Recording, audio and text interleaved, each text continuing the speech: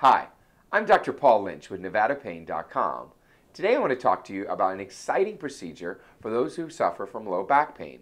This procedure is called discography, and it's used to identify painful disc in the lumbar, cervical, or thoracic spine.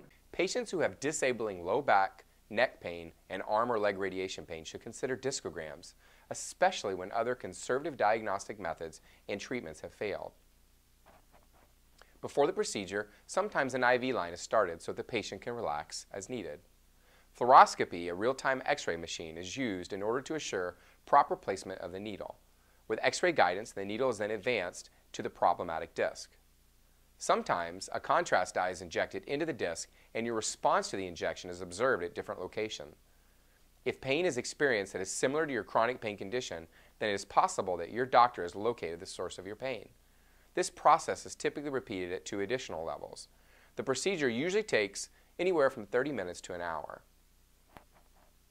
After the results from your discogram are reviewed, your pain physician will devise a treatment plan that will increase your mobility and decrease or sometimes eliminate your pain. For more information about discography or other treatments and conditions, check out our website at NevadaPain.com. We change lives here.